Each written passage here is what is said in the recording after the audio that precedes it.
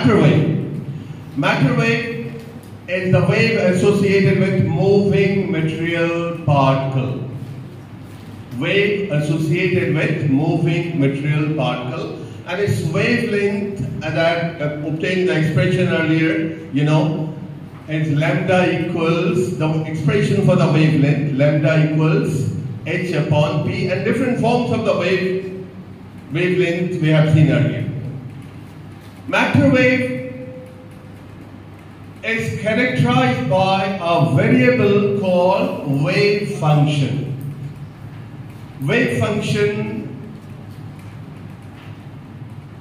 is something which gives you the idea of finding the microscopic particle at a particular point in space at particular instant of time.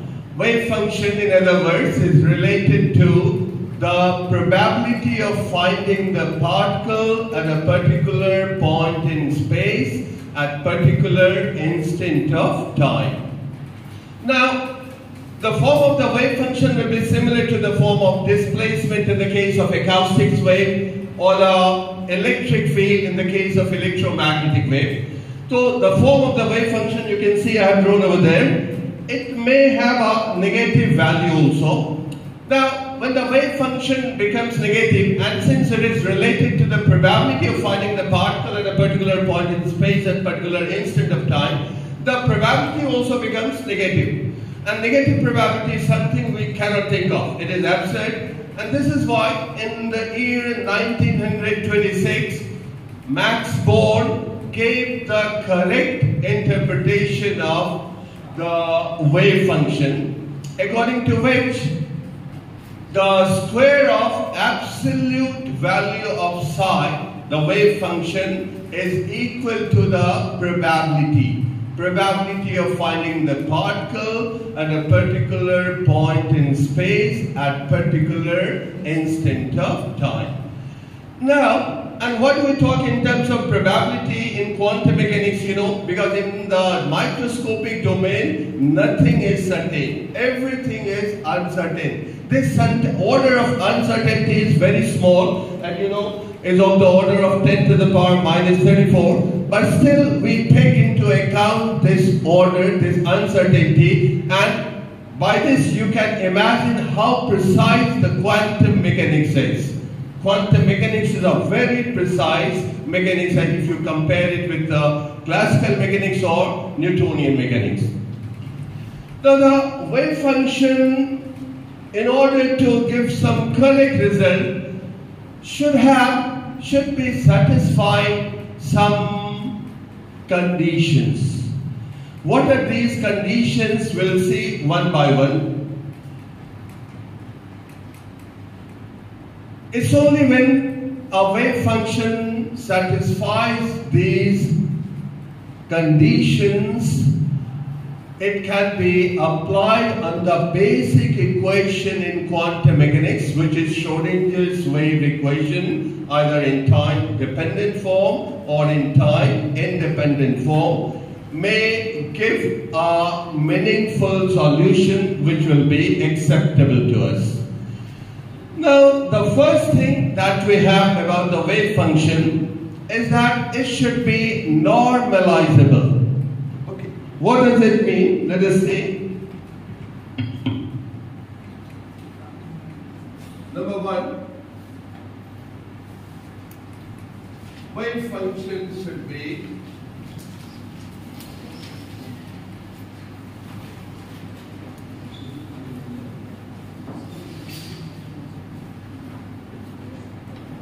normalizable.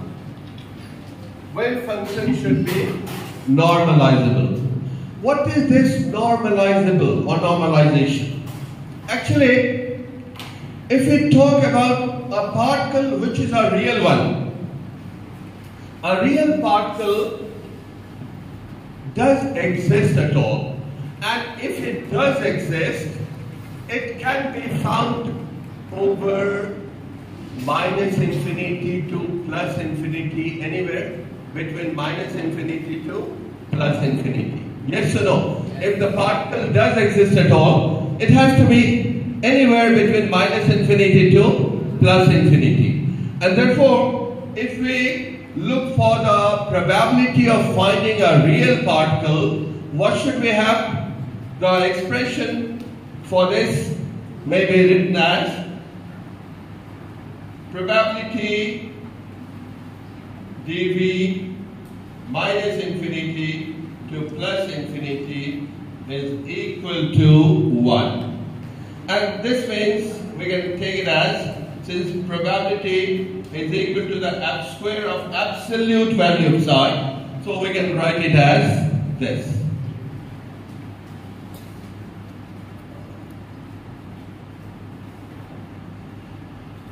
Well, if a wave function satisfies this condition, it is said to be normalizable. Because it is true for a real particle. If the particle does exist at all, it has to be anywhere between minus infinity to plus infinity. Yes or no? Yes. Particle can be found anywhere between minus infinity to plus infinity, and therefore probability of finding the particle between minus infinity to plus infinity should be 100%.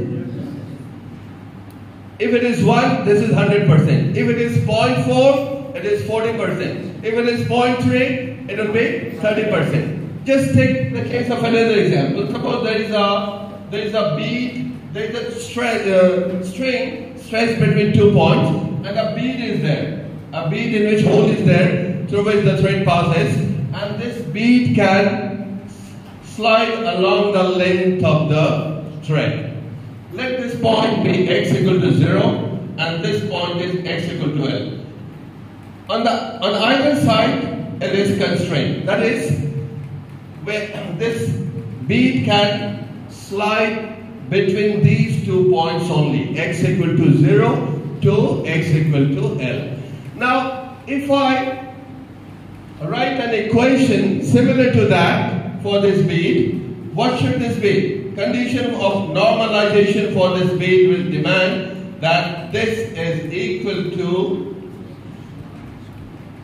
mod of square of psi, integration of square of mod of psi times dx integrated over x equal to 0 to x equal to L should be equal to 1? Yes or no? Yes, for this bead, this is the condition for normalization, and this is what we mean by normalization. That it has to be, if it is a real particle, it has to be somewhere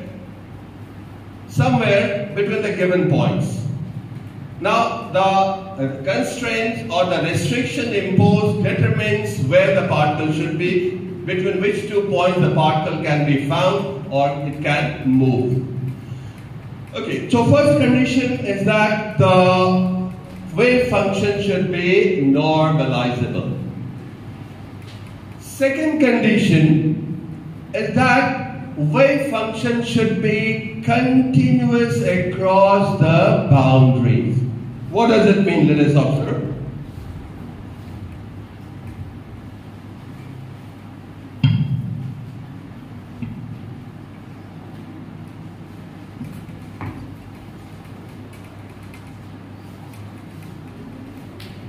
Wave function should be continuous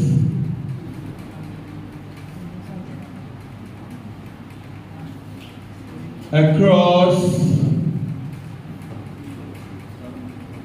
the boundaries.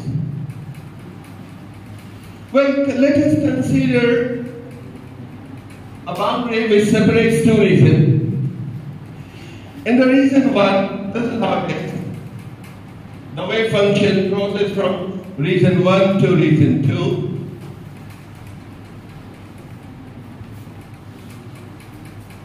Continuity of the wave function demands that at the boundary, the slope of the wave on either side should be equal.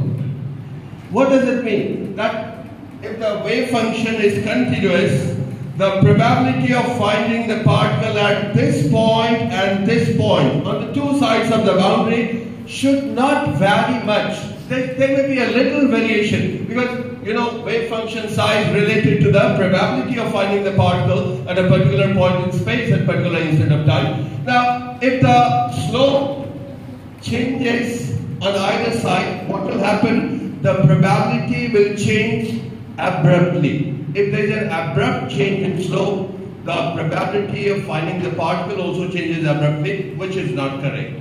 So this is what we have.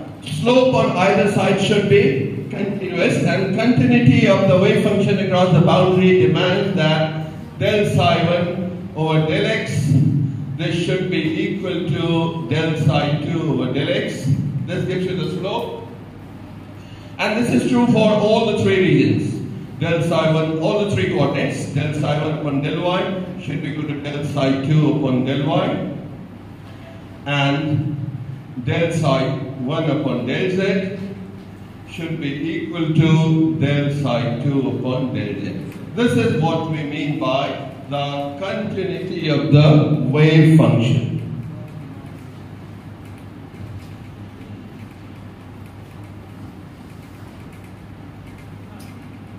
And the third one, the third condition the wave function should satisfy is that the wave function should be single value. Wave function should be single value.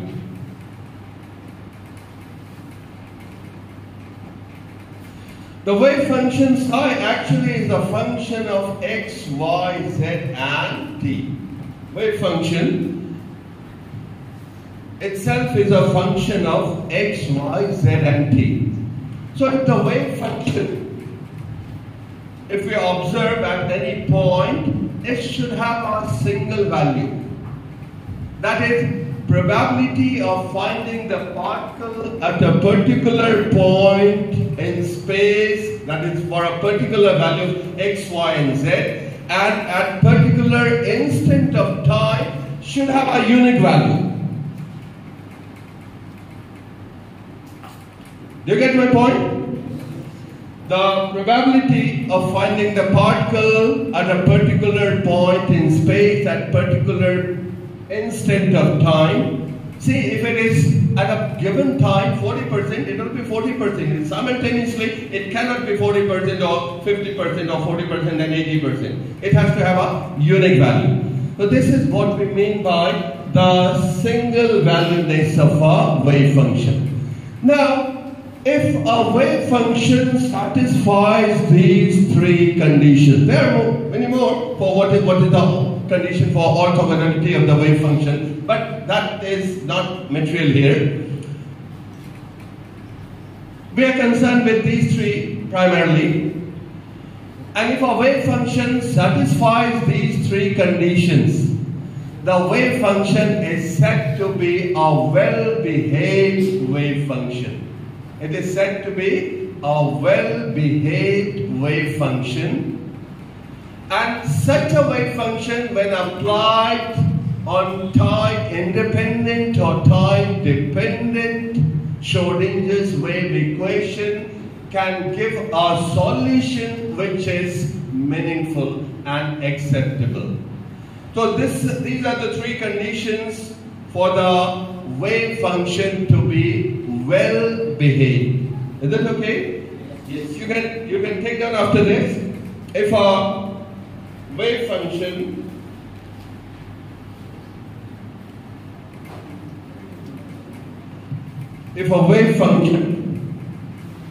satisfies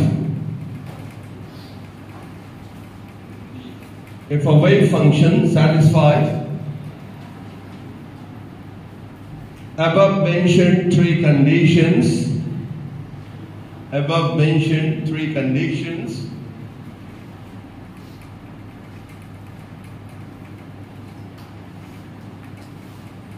it is said to be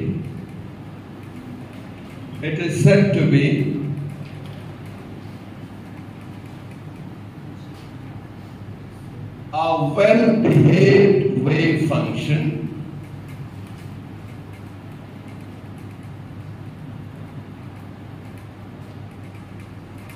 well-behaved wave function,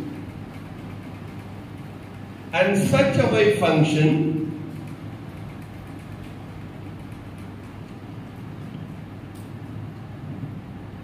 when applied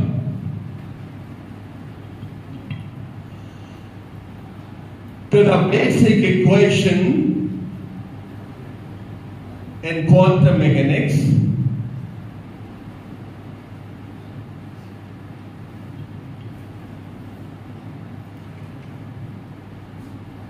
Schrodinger's wave equation,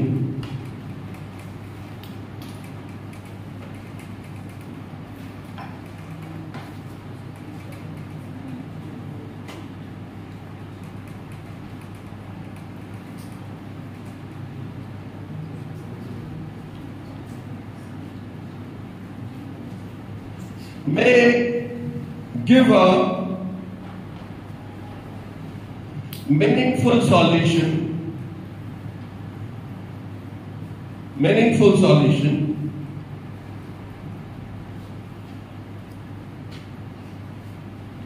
acceptable to everyone.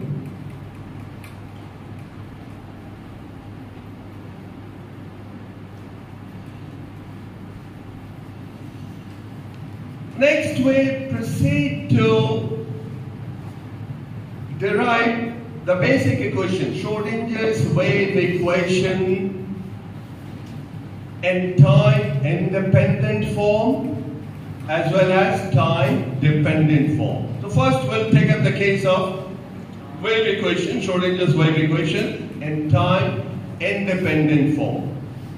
And we begin with the complex form of the wave function, because the wave function may be real as well as complex. So if you take the complex wave function, complex form of the wave function, it will have a real part as well as complex part both. So let us use the complex form of the wave function to derive Schrodinger's wave equation.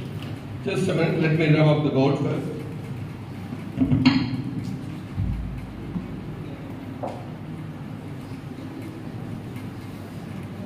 We begin with the complex form of the wave function, Schrodinger's wave equation.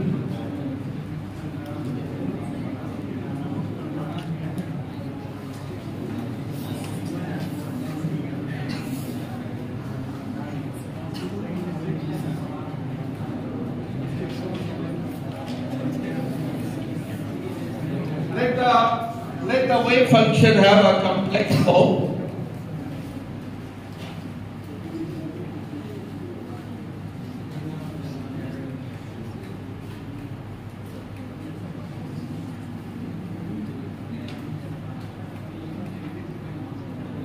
Psi equals A exponential minus I omega t minus AX. You know all the terms in it. The wave function A is equal to A exponential minus I omega t minus AX. A is the amplitude of the wave function. Amplitude. Omega is the angular frequency. And this is equal to 2 pi nu, where nu is the frequency, t is the time, k is the propagation constant,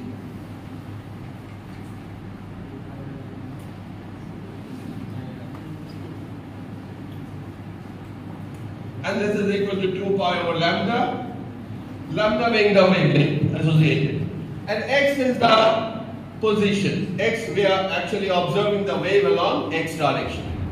If it had been along y direction, instead of x, we would have used ky. For z direction, we might have used kz. Okay. So this is the form of the wave function. Now let us make use of that fact. Omega equals 2 pi nu and k equals 2 pi over lambda. So what do we get?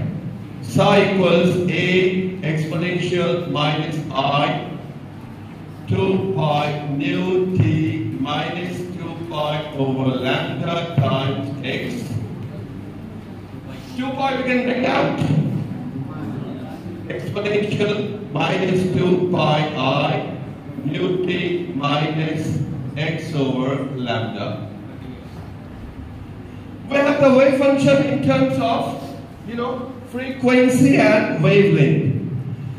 But it is always beneficial to express the wavelength in terms of energy and momentum of the particle. Because we are always interested in finding the energy and momentum of the particle. So let us express the same wave function in terms of energy and momentum.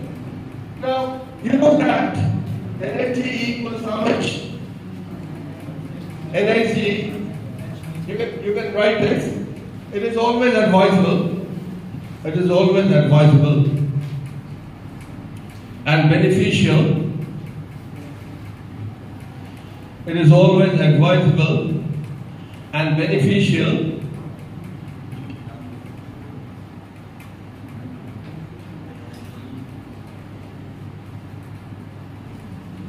to express the wave function in terms of energy and momentum.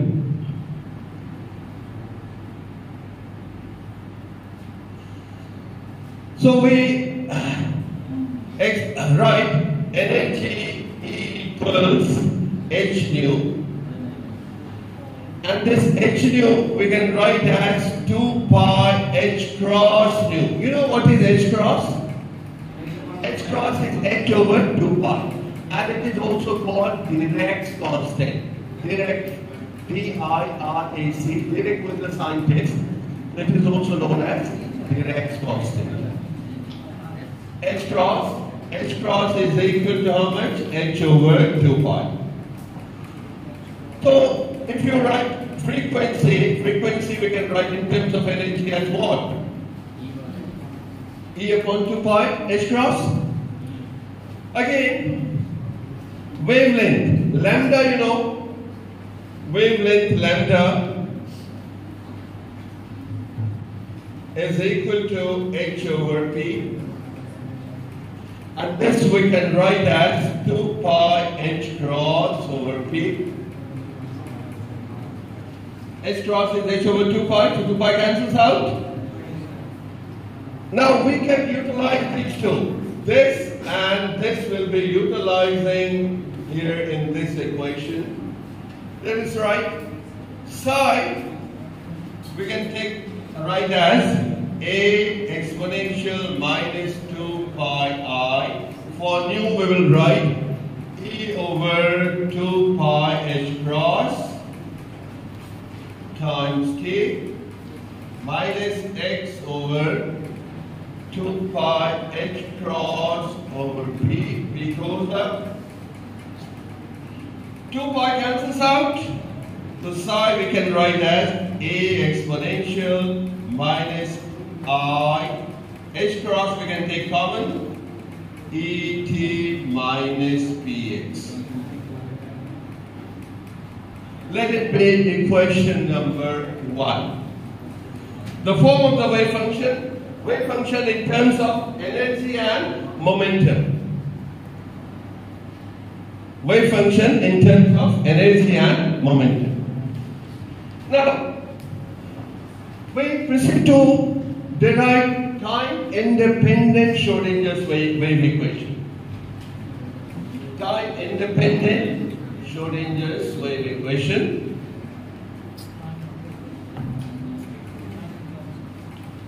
It will take 5 minutes. Time-independent. हमको भी लग गया. Time-independent Schrodinger's equation. Okay? Now, observe, if we are not taking the dependence of wave function on time, we can do away with this term. So wave function psi takes the form psi will take the form A exponential minus I over h cross, and yes, instead minus will not be there. Is it? If we neglect time, we are talking about time independent Schrodinger's wave equation. The wave function does not depend upon time, so we can do away with the time term, and that is what we have done. Time we have taken away. We are left with this. Now let us find out del psi over del x. Del psi over del x will be how much? IP over h cross A exponential IPx over h cross, and del square psi over del x square. This is equal to I square P square over h cross square A exponential IPx over h cross. Del square psi over del x square we can write as I square is minus 1 minus P square, and this is psi, so minus P square psi over h cross square, and P square psi therefore we can write as minus h cross square del square psi over del x square. Okay, let it be equation number 2.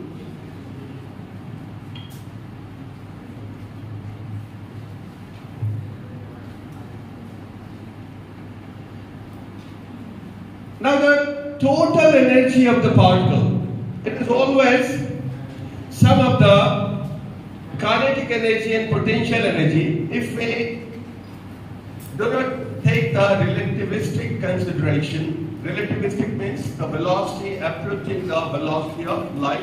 In that case, we have to make use of relativistic consideration.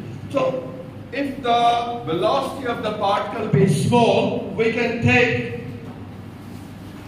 for small velocities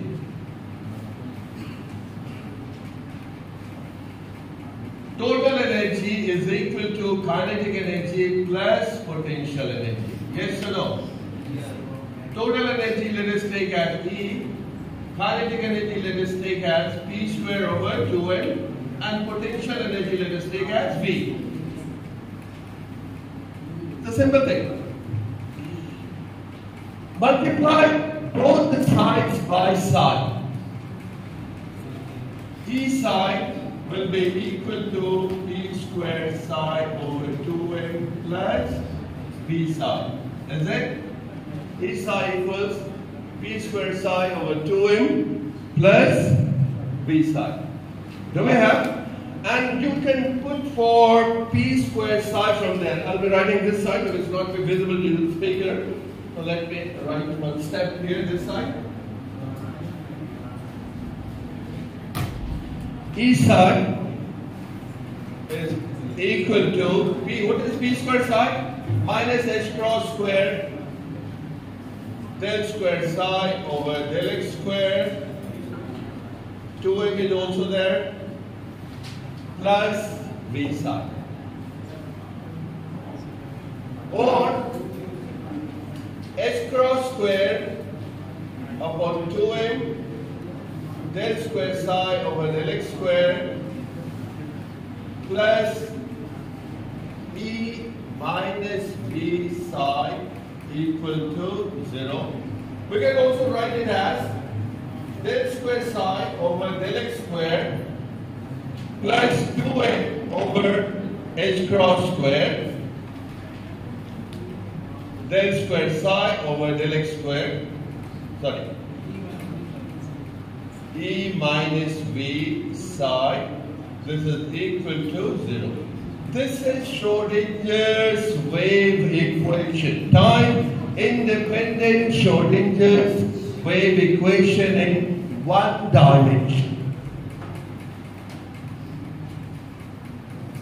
And you are familiar with this equation. You might have used somewhere at +2 level. Yes or no? Yes, sir. And this is how we get it. Time independent Schrodinger's wave equation in one dimension.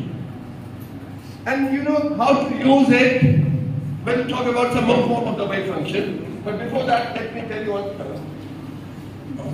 one more thing. How to use it. we will be defining the form of the psi. What is the form of the psi? Or rather potential function. We define the form of the potential function V related to a given problem. We apply it on this equation, find its solution, and that solution should be, if the wave function is well behaved, you'll be getting a meaningful solution. Is that okay? So that's all for today.